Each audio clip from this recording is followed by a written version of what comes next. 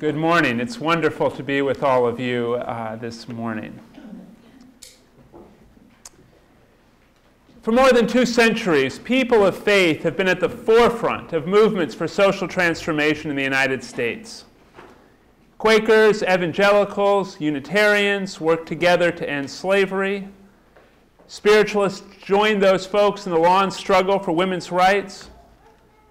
Universalists, freethinkers, members of the Theosophical Society, Jews, Christian social gospelers, all worked to build the labor movement. The civil rights, anti-war, and feminist movements of the 1960s and 70s blended the embodied spirituality of the black church, the ascetic disciplines of Mohandas Gandhi, and the magic of Wicca as they overturned ancient hierarchies of power. In today's faith-based community organizing projects, congregations that are black and Latino, Jewish and Muslim, Protestant and Catholic, work together to bring justice to our cities and metropolitan areas. And the Occupy movement of the past months has been the site of Christian and Unitarian Universalist worship services, of Buddhist meditation, of pagan rituals. This history is often neglected by mainstream media preoccupied with the exploits of the religious right. But it's not forgotten in the faith communities that are doing the hard work of prophetic change. Most of us know, at least dimly, that we stand on the shoulders of Martin Luther King Jr., of Dorothy Day, of the abolitionists.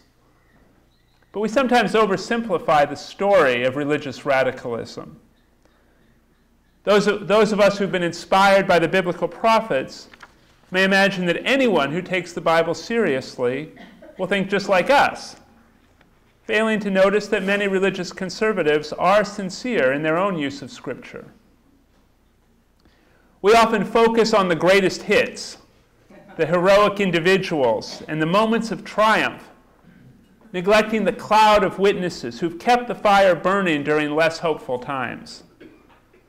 Or we may assume that the religious left has always been separate from its secular counterpart, neglecting the ways activists have moved freely from the church to the labor union, from deep faith to radical skepticism, or vice versa.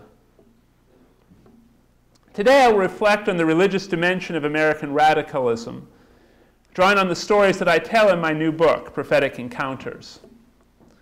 What I have to say is shaped by my perspective as a historian, as a radical, and as a Unitarian Universalist. Before I begin, though, I should make one thing clear. I do not believe that one must be a radical in order to be a good Unitarian Universalist.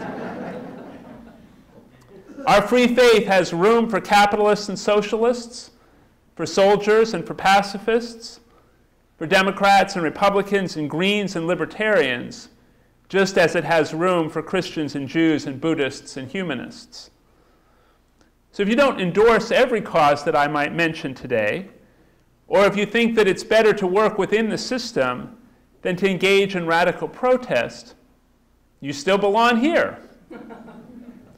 You may get the feeling that I want you to identify with the radical tradition, and I do. But I would have you be a radical because radicalism is right, not because it has a privileged place within the covenantal communities of Unitarian Universalism. In prophetic Encounters, I trace a tradition of religious social change that flows from a particular kind of revelation, the revelation of encounter. When human beings meet one another deeply, glimpsing the divine image in our shared struggles for freedom and equality and community, prophetic power is unleashed. Even more than the prophetic words of Scripture, prophetic encounters, person to person, are the wellspring of radical social change. For me, the story of American radicalism is the story of 3 sorts of prophetic encounters. Early in the 19th century, activists in the black churches and in the so-called working men's movement pioneered what I call the encounter of identity. This takes place when people who lack institutional authority discover their own power by coming together, sharing stories, finding commonalities, and claiming a new identity. You might call this consciousness raising. You might call it conversion. It is and always has been the greatest source of radical power. Richard Allen and other black Methodists experienced this at St. George's Church in Philadelphia in the first decades of the 19th century. One day, as they knelt in prayer, white deacons forced them up and told them to move into a segregated balcony. They walked out of the church instead. As they created their own congregations and their own denominations, these black Christians also claimed a new identity, African. All of their denominational names had the label African in them. Now, the point of this was not separatist. The African Methodists knew they were also American. They'd been in North America as long as their white neighbors. They'd fought just as hard for freedom from Britain. But the African name signaled the common roots and deep kinship between Philadelphia's free blacks and the enslaved communities of the South. Soon they were speaking out against plans to send freed slaves back to Africa. We will never, they resolved, separate ourselves voluntarily from the slave population of this country. They are our brethren.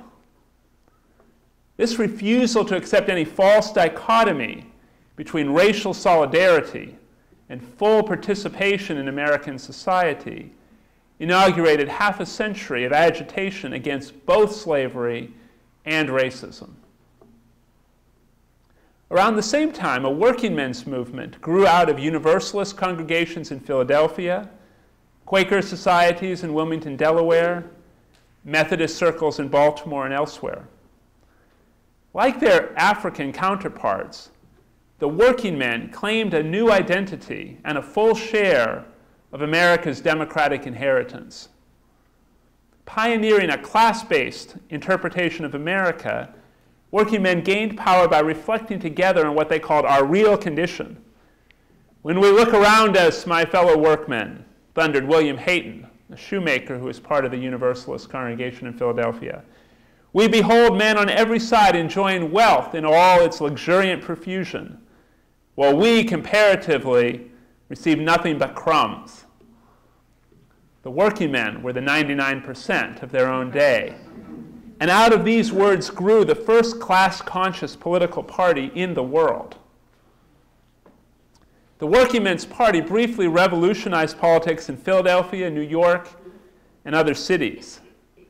Some of their demands, such as for free public schools, were quickly accepted by the big parties. But both they and the African Methodists had limited power because of their limits of numbers. A second sort of prophetic encounter was needed to extend radical power from communities that were empowering themselves to more privileged individuals and communities. This was the personal encounter that occurred when the privileged met the newly empowered face to face. That's what happened when Frederick Douglass met white editor William Lloyd Garrison in Nantucket. Hearing Douglass tell the story of his fight for freedom, Garrison reported that he'd never seen the godlike nature of slavery's victims so clearly. Think of that, the godlike nature. For Garrison, meeting Douglass was like meeting God. Countless others also caught fire when they heard Douglass speak. The same thing happened when Angelina Grimke and Abby Kelly, both white women, began making speeches on behalf of enslaved persons. Back then, it was taboo for women to speak publicly to mixed audiences. By breaking that taboo, Grimke and Kelly forced men to confront their full humanity. Now, these personal encounters could work because practices of individual testimony were part of the evangelical Protestant culture of the time. You didn't have to be an evangelical to be shaped by that culture and see the power of personal testimony. So out of this emerged a radical theology centered on the idea that every person is a mirror of the divine. Almost a century later, Dorothy Day testified to a third sort of prophetic encounter when she described the sort of idealism that led her both to socialism and to Roman Catholicism. Socialists thought of the poor and oppressed as collectively the new Messiah. And that idea inspired Day to go to the places where the poor were. And in the cities where she lived, those places were Roman Catholic parishes. After converting, she created a new movement, the Catholic Worker, that aspired to mobilize the Catholic poor to build a new society within the shell of the old, a slogan Catholic workers borrowed from the industrial workers of the world. Day's concern for the whole community of the poor was a product of the mass society brought about by urbanization and industrialization. In order to meet poor communities, radicals created settlement houses. They embraced a theology that saw sin and salvation in social terms, so that the building of a new society here on earth was identified with the Christian promise of a kingdom of God. Some even aspired to build a commonwealth rather than a kingdom of God. Like the personal encounters of the abolitionists, these collective encounters ultimately derived their power from the encounter of identity. The workers that Day longed to meet were already empowering themselves in trade unions, in the IWW, and in the Socialist Party. Professional class allies went to settlement houses to catch some of that spirit. Yet the power of identity encounters remained invisible to many middle-class Americans until the middle of the 20th century. Then, conveniently, television came along, just in time for the Montgomery bus boycott and the student sit-ins and the freedom rides. Suddenly, everyone could see the kind of power that was unleashed when black preachers, students, and sharecroppers affirmed their own dignity and defied Jim Crow. Soon everyone was catching fire, and everyone was wanting to get some of that same power. For civil rights activists, identity encounters took place in mass meetings that adapted black church preaching and hymns to the cause of freedom. For college students, a sense of generationally shared identity made possible resistance to the draft. For feminists, consciousness-raising groups evolved into new forms of religious community, among them the covens and circles of the goddess movement. Encounters of identity also gave birth to new Christian and Jewish theologies of liberation, which ascribe special authority to communities of the oppressed. These three sorts of encounters, each linked to the others, are what make American radicalism a single continuous tradition, and not just a collection of self-contained movements restricted to particular times or places. In every generation, young and old activists have built alliances and drawn inspiration, religious convictions, and strategies from one another and from those who've gone before. American radicalism, in other words, is a family tradition. And like most families, it's not always harmonious. Many of radicalism's fights have had to do with religion. Freethinkers and Marxists draw spiritual power from encounters, but they see mainstream religion as part of the problem, needing to be overcome. Radical evangelicals and Roman Catholics see religious institutions as a source of strength. This sibling rivalry flows from a shared experience of prophetic encounters. All these folks, the Marxists and the Catholics alike, have seen the divine in one another. They wouldn't necessarily use that language, but they've seen a spiritual spark in one another. And for this reason, their experiences as radicals are very much like religious experiences. In radical movements, as in church, people connect their daily routines to a more transcendent vision, whether that vision be of heaven or of a changed society here on earth. Both religion and radicalism offer individuals powerful new identities as children of God, or as class-conscious workers, or as the 99%. In order to extend power, radicals build social reform societies and utopian communities that look a lot like churches. Radicals come together to sing hymns and hear sermons, especially in the 19th century, often gathering on Sunday morning to sing songs about the dangers of mainstream religion. They articulate their defining beliefs and excommunicate those who dissent. Their marches are like pilgrimages, and their line crossing in civil disobedience like a ritual of initiation. More mainstream politics, with its horse trading and pragmatic compromises, may not look much like a religion, but radicalism always burns with divine fire. And so, like other pairs of siblings, conventional religion and radicalism do burn one another. While radicals seek to live in relation to a better world that might exist here on earth in the future, many people of faith orient their lives to realities beyond this world. While radicals achieve empowered identities through interpersonal encounters, most religions offer a new identity through encounter with spiritual beings. Some radicals, like Dorothy Day, find their religious and radical commitments to be mutually reinforcing. Others come to see their cause as the true church. By this time, it should be obvious to some of you how this book is shaped by my identity as a Unitarian Universalist.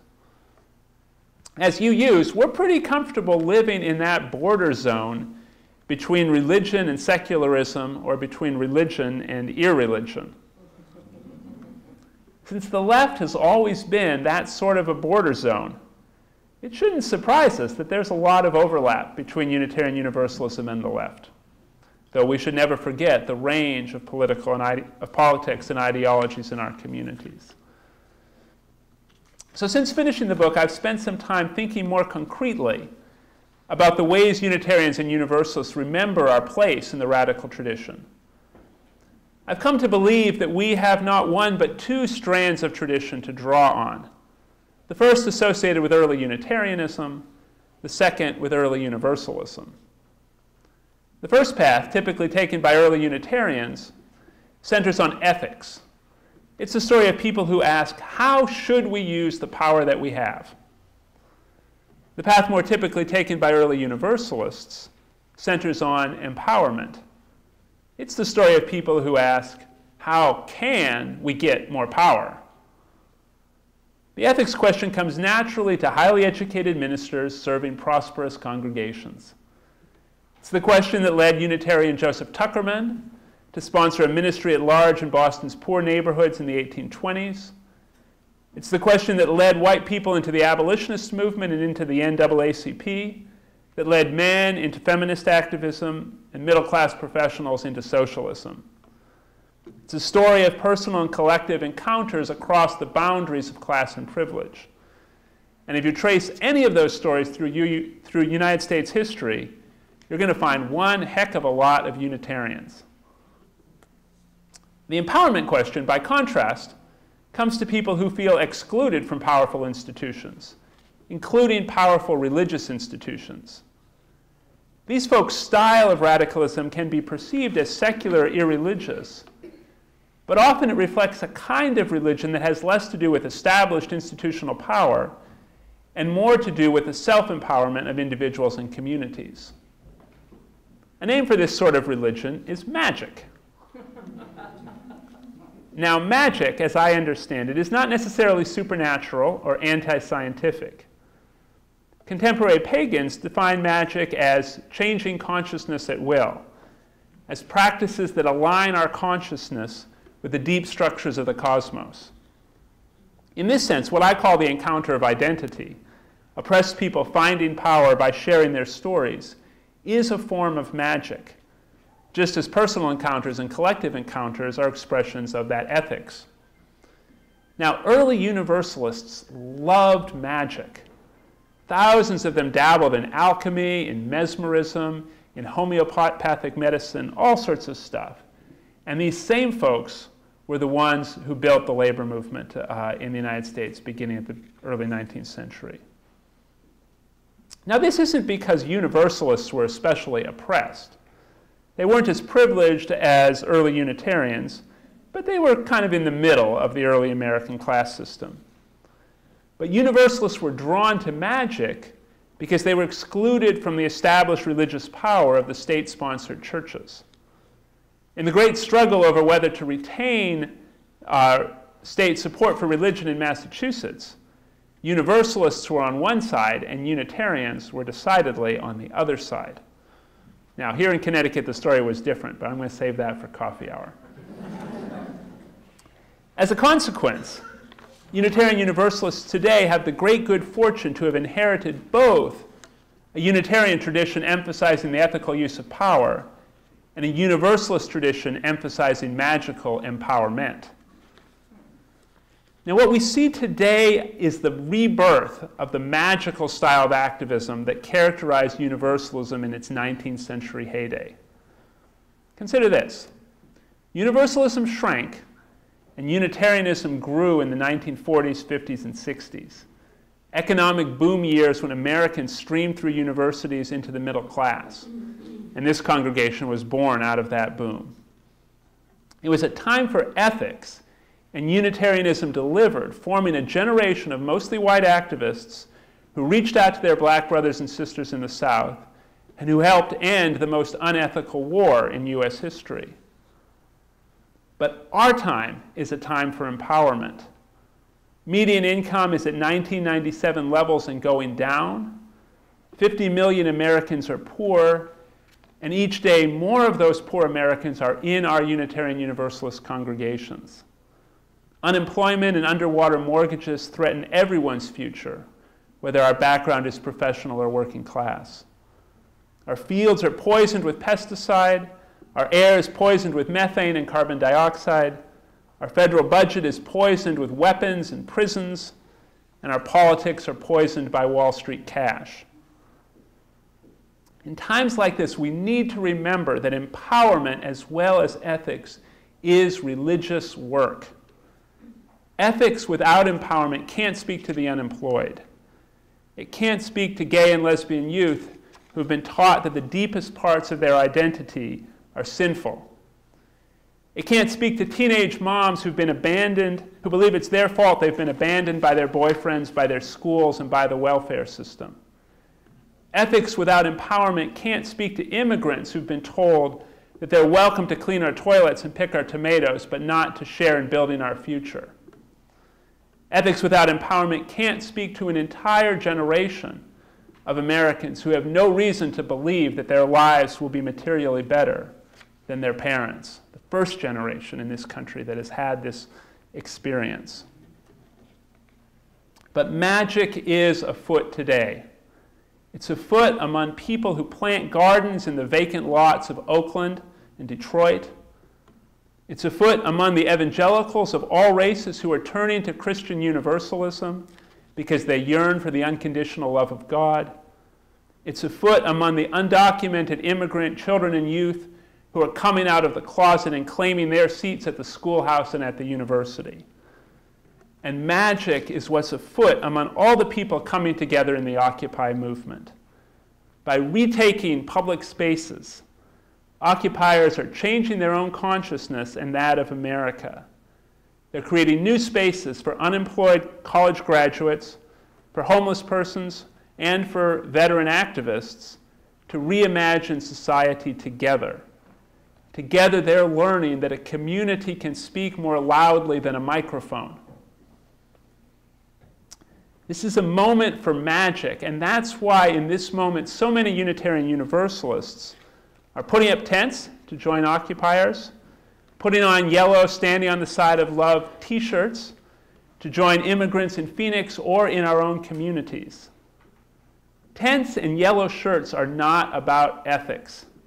They aren't really designed for privileged people who feel powerful and want to share our power with the downtrodden. If we felt so powerful, we wouldn't need a tent or a yellow shirt.